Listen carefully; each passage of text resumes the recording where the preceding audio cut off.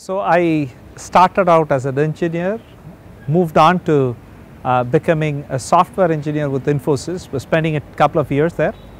Subsequent to that, then I did my graduate program in Carnegie Mellon. That's where I was exposed to economics and management related issues in the public policy school. Eventually I ended up being a faculty member at Purdue after my PhD.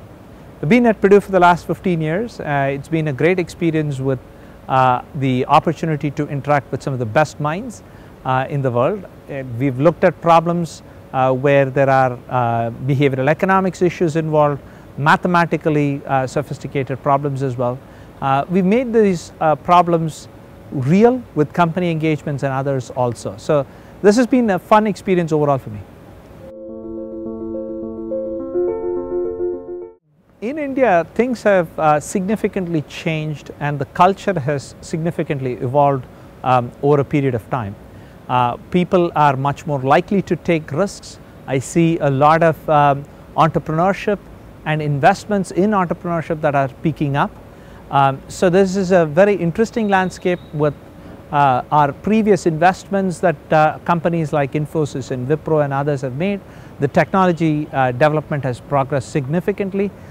This means that India is at a cusp where we can determine the future landscape and create huge interesting opportunities for the Indian market and also overall for the global market. The problems we are looking at and the ability with the technology is that it can scale very, very well, and taking advantage of that we should be able to do much better overall in the longer term than what we have been so far as well. So when you look at companies that are engaging in and doing very well, many of them have been able to identify the customer needs and define their business models around the customer needs. Let me tell you about an example related to Zara. Zara is, as I mentioned, is a company which is very well known for its fast fashion, as they call it as. They try to produce products very, very quickly, but what's fundamental to the implementation of Zara is the human or the women's need to buy a different kind of clothes, or at least buy clothes immediately if they like it. If that product was not available, they will not be able to procure that. That creates the nudge, and that's an important part of how they've designed their overall ecosystem.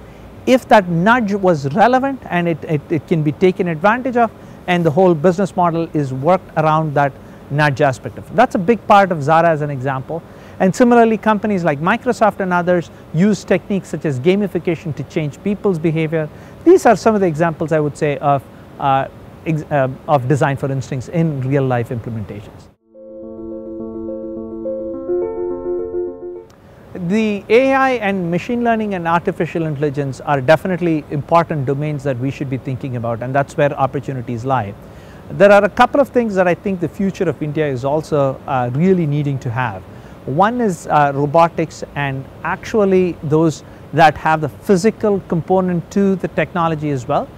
Because when we look at the future and when we look at manufacturing and others, having some bit of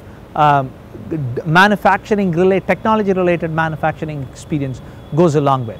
From the Great Lakes perspective, it's about how do you create the next generation of engineers who are not just software based, not just app based. Can we create new entrepreneurships associated with that? Those I see are fantastic opportunities for us to move into. That's point number one. The second aspect where I think is, again, there are lots of opportunities, is at the human element, which is relating to the design for instincts, as I mentioned here as well. How do we make sure that our students are capable of understanding the human needs, whether it involves presentations or whether it involves even design for companies and others also. The culture is a big part of it, and as you mentioned, we can think about culture from various different regards. It's the exposure, it's the how the learning happens there, what's the ecosystem there, what's the business model there. And when companies or when students go to these international locations, it's not just about the culture, it's about the work functions, how are they set up and all of that.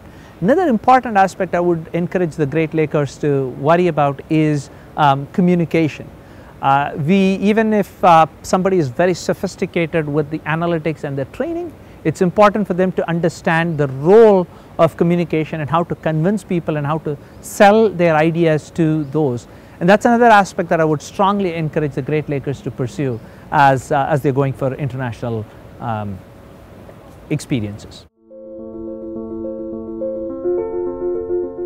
The biggest thing about the leadership in the digital economy relates to understanding how the information flows and how it interfaces with the humans.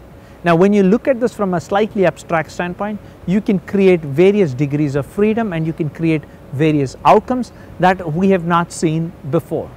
Newer businesses can be generated, and if you look back at what has happened in the past 6-7 years, even before that, we didn't have companies like Uber to even exist. They have fundamentally transformed the businesses. You look at that has changed the transportation landscape in many big cities, even in India, and it's about understanding those needs and trying to develop newer business models. And Great Lakers as prospective students will have the opportunity to do them by understanding analytics and also understanding the human aspect.